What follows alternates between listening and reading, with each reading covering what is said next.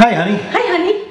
Today we're here by ourselves. Yeah, because you wrote a song this time. I did. It's called The Weevil Bug. Okay, so what made you write a bug song?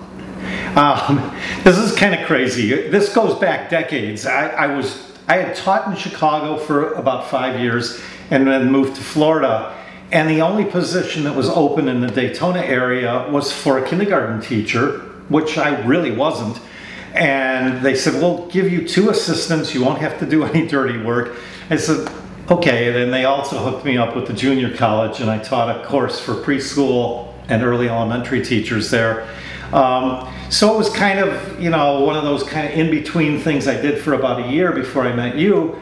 And for some reason, in one of the units, one of the lessons, it needed a song about bugs.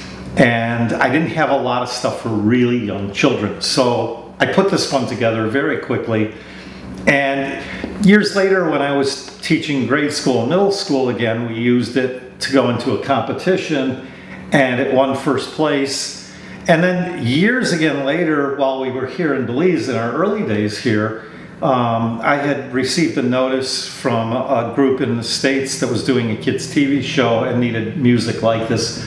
When I sent it to them, right. That's how we met our Dr. Gene Foley. Right, which the kids that we used to originally do the recording for that were the Belizean kids from the first schools and churches that we started recording with. Yeah, so this recording was originally done with those kids. Right. They're still on there. And then when we remade it, we had added some of the voices from our kids at Spanish Lookout. Right, and the kids loved it. Yeah, it's kind of got a long history, even though, you know, I never thought that would happen.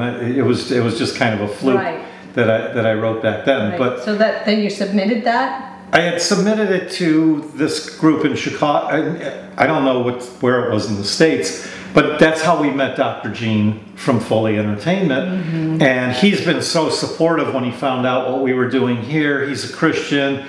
He does a lot of Christian work with kids in the States. And he's one of the top-notch entertainment attorneys. And so he's guided us and the kids all along and has been there. Such a great support team to have. Mm-hmm. And so it's just been a really interesting trip with one goofy little song that was written so many years ago. It really ages me.